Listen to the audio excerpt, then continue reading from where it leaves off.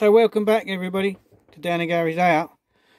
And I think I mentioned that John was doing a Princess Elizabeth. Well, he's finished it. Now we found this in our spares drawer along with the Ginty. And it's got a bit of a checkered life, I think. Because we think the top is, well, it's Triang, because it's got Triang R50 on it. But obviously someone's painted it and then put the later decals on it. Can't see them all that well. Well, with a later number, and it's got a late tender. This has actually got a chuff in it. Hope you can hear that. So he's made this up from bits and pieces that we had. He had to replace we had to replace 2 bushes, isolating bushes. You had to find the bogies, didn't you? No, they were already with it. Oh, were they? Yeah. Had to find a motor though, didn't you? Had to find a motor, brushes. Yeah. Bushes. Go on, you tell the people about it. Bit of valve gear because it was bent. Took the pins out of the piston block to clean them as well on both sides. But other than that, it was. You could do with another repaint really, and it's got a lot of damage on it. Yeah. The cab sides all broke. The front's broke. But other than that, I don't think it's a bad job. But it's weird that it's got the front screw. So I think it's been adapted at some point. Yeah. And for a later chassis. That's what's caused it to crack.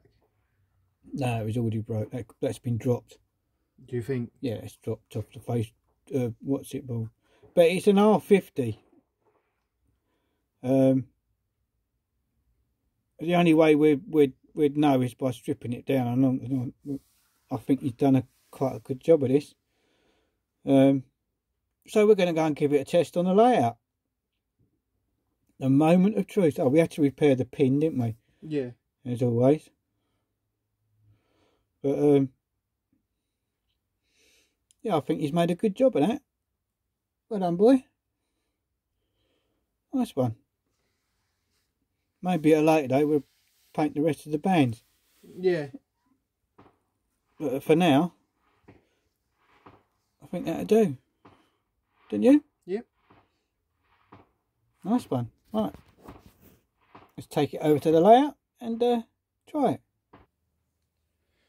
Right, so here we go. We're back on the layout. And we've put a couple of coaches on with it. So go on in, John.